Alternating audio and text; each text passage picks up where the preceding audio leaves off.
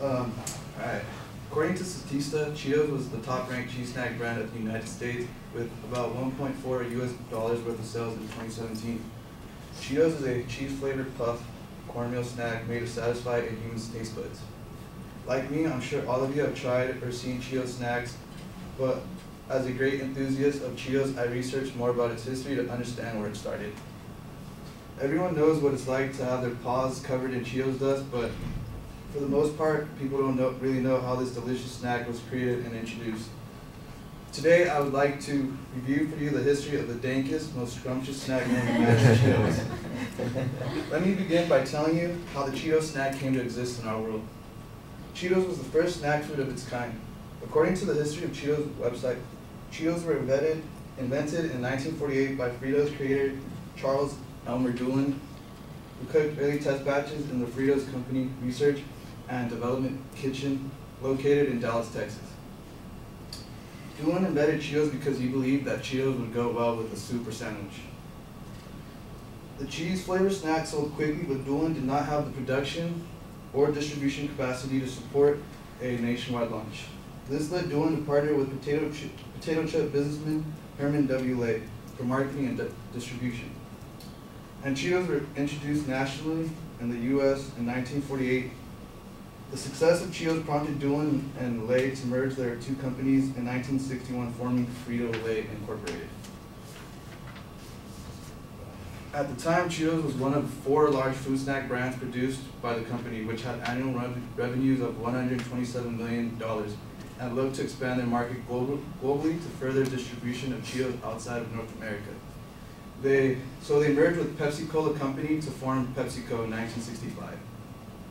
As of today, Cheetos are produced, marketed, and distributed under 3 different PepsiCo operating divisions: PepsiCo Americas Foods, PepsiCo Europe, and PepsiCo Asia, Middle East, and Africa.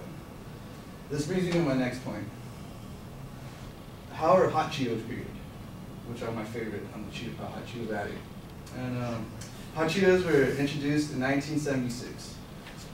In an article by Cynthia Tan of Inc.com, she explains that the person who created this amazing snack is known as Richard Montañez, who worked as a janitor at the Frito-Lay Rancho Cucamonga plant in California.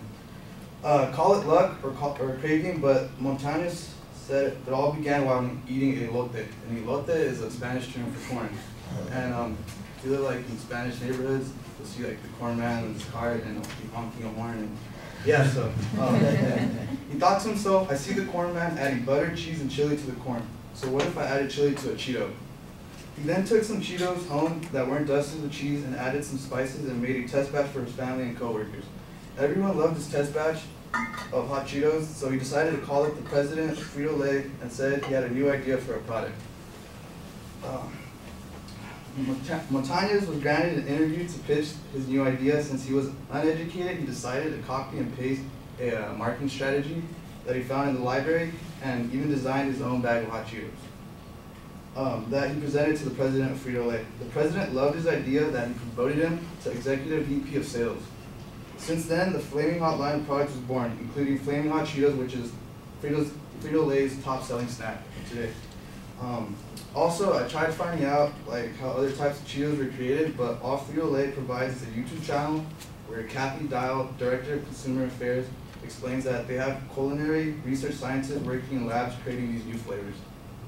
This now brings me to my last and final point, which is how did Cheetos become so popular? It might be thanks to the help of their mascot. So I always thought like Chester Cheetos, or the Cheeto was the original mascot, but I found out that he wasn't, that it was actually this mice. Baked on. So I'm going to be talking about a brief history of the Cheetos mascot. The original Cheetos mouse never could live up to be as popular as Chester Cheetah. This guy right here. There you go. And so yeah, the Cheetos mouse was originally designed by Paul Coker and debuted in 1971. Having a mouse for a mascot made clear sense because by reputation, like mice like cheese, but unfortunately it wasn't like popular or cool enough. So the current Cheetos mascot, Chester Cheetah, he was created by Brad Morgan, and he kind of got the idea from the Pink Panther, I guess. So that's what gave him the idea of making Chester the Cheetah. And he did not actually, and Chester the Cheetah did not actually drive out the Cheetah's mouse from his position, but like the mouse, he like lost the spotlight and just faded on his own, and he was out of commission. So that's when Chester Cheetah, he was created in 1986, and from the beginning, he was everything the Cheetos mouse was. He was cool, passionate, and relatable.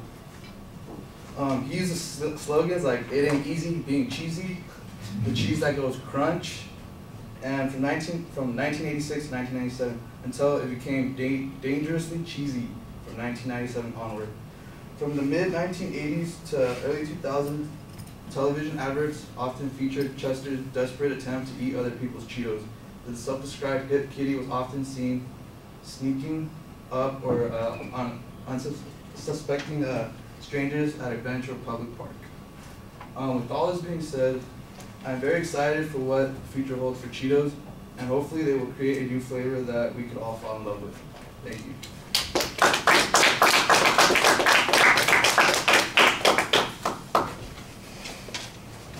You should have brought some Cheetos. But what? They told me it would take too much of a process to add out Cheetos. Hey, just toss them around. That's wrong. Oh man, you guys are so bad now.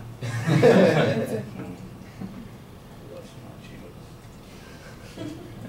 And you made up with that boat there, so I'm hurting my boat there. Oh, for real. I've been passing through my bad lately, so hopefully. But Do you like the really hot ones, the triple X ones? oh, the hot Cheetos? But like the Yeah, hot but I ones, got my favorite. like a nice Arizona on the side. It's too hot.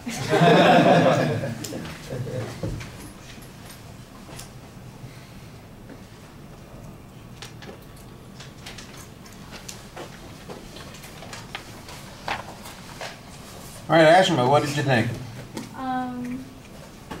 I liked how you explained everything, and then I liked your visuals. It kind of like kept me interested in like listening to what you were talking about. And I liked how you I liked how you explained everything, and then it was kind of funny. So like, yeah, just like kept me hooked and like listening to the whole thing. You talked a little too fast, but I think overall you did a good job.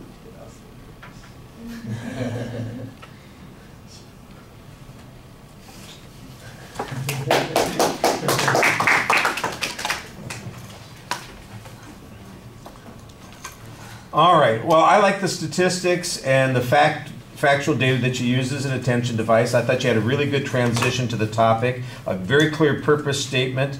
The preview needs to be a little bit more detailed, letting us know what the supporting structure is going to be. It's primarily chronological in organization, which is fine, and the transitions in the body of the speech are okay. I think that you have a lot of information in the speech. You're not always citing the sources for the information, but I didn't think that you were making up the stories that you were telling us. And I thought it was great that you kind of talked about how the two companies came together, how they merged with PepsiCo. That's great, you know, and that sort of thing. And then the story about the one guy who created the Flaming Hot Cheetos, for instance. You had good detail in there. There's interesting bits and pieces of information that tells a story that makes it a lot more interesting and involves us a lot more. You heard the audience's reaction to the visual. I mean, they had no idea that there was another mascot, and they all laughed at the mouse sitting there and say they appreciated that. No historical context for the young audience that you're dealing with here, but I thought that worked really well. I do think that you want to hide your first visual until you're ready to kind of introduce the topic instead of having it right there. I thought it was a little slow moving to a couple of the visuals at a couple of spots. But when you did get to the two mascots, for instance, that they were easy to see, and they you pointed out what it is that you wanted to talk about them, and you had some interesting information there. Now, it sounds like some of the information that you've got is stuff like right off of the press releases for the company, right off of their website. You need to tell us that, so that you don't want to be accused of plagiarizing anything. And I know that you did research on this, and it's all going to be in the bibliography, but you got to get it into the speech too, so that we know that that's where you're getting this information. Because the story that you tell about the one guy is nice. It's got good detail in it, but some of it sounds like, you you're reading something instead of something that you wrote yourself. So you want to make sure that you give credit where credit is due. And one of the examples, and again, it's a delivery thing that's not heavily emphasized on this. Debut is the word, and you looked at that word and you said it. I can't even remember. Debuted, or you said something that was a little bit awkward, and I've gone, this is definitely quoted material. He didn't write this himself, and it needs to be cited as a consequence. And those are always the tip-off kind of stuff. When it sounds like you're reading something or the pronunciation's just a little bit off, you say, this is something that he got someplace, and he's not quite sure how to say it because he didn't put it together himself. And that's the sort of stuff that you got to work on. This is a fun topic. It's about a subject that you're interested in, and there's so much of it that you're reading from a big piece of paper that it's a little frustrating. I think everybody enjoyed this. They're all hungry. They wanted those damn Cheetos at the end of the speech, and you didn't have them. Don't worry about that. That's a big deal. But you can tell the subject's going to pull people in, so you need to be talking to us a little bit like, hey, I can build a vending machine. Yeah. See, and the way you just talked right now, that's kind of the way you ought to be presenting the speech a little bit. Hey, when I pull up for a snack, I'm not looking for some lazy ass potato chip. I don't want some pretzel that is so boring. I want something that bites me back when I bite into it. And you know what does that for me? The flaming hot Cheetos. That kind of stuff. You got to talk like you're a person, not like you're reading something to us. And I want you to be prepared. I want you to have the information, but don't forget that you're also giving a speech. So we've spent a lot more time than I usually do on the presentation aspects of you guys' evaluations because you've been doing a good job on most of the other things. So this is just an opportunity for me to point out stuff that needs to be fixed, and that's the most obvious thing that's jumping out. You guys are good. On this next round of speeches, for instance, you're not going to have any notes in your hand to speak from. We're not going to let you use notes, so you got to know your subject well. Some of you are going to be choosing to do an impromptu presentation, so there isn't any opportunity to use notes because you're thinking off the top of your head. But if you do a prepared speech, we don't want you to have any notes in your hand. You got to talk to us. All right, thank you.